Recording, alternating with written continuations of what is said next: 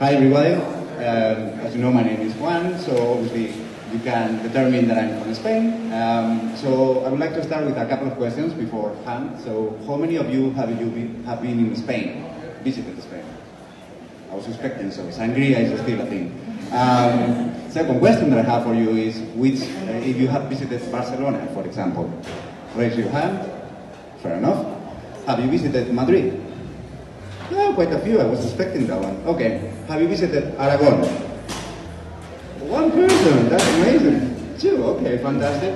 So, as you can see from the stats, Aragón is not the most popular destination in Spain because of different things. So, last summer I went there to meet my friend who has created a company called Viajar por Aragón, which you can translate as traveling in Aragon. He's from Aragon himself.